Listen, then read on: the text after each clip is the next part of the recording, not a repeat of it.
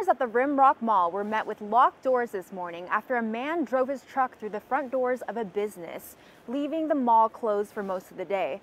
This left shoppers with more questions rather than answers. Small, quiet town, you don't really see stuff like this, and when it does happen, it's a big thing. Katie Barone wasn't the only shopper in for a surprise on Monday after realizing she wouldn't be able to purchase some games from the mall. And we were going to head to the mall today to go play.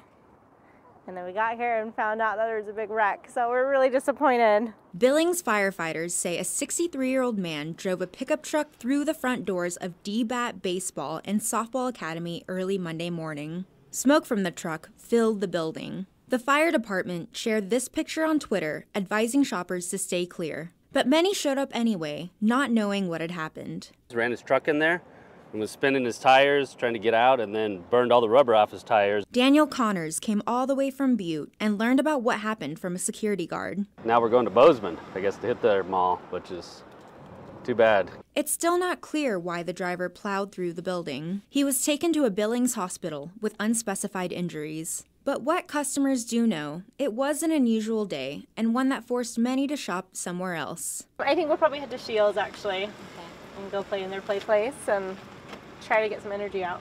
Rimrock Mall did reopen its doors around 3 p.m. on Monday.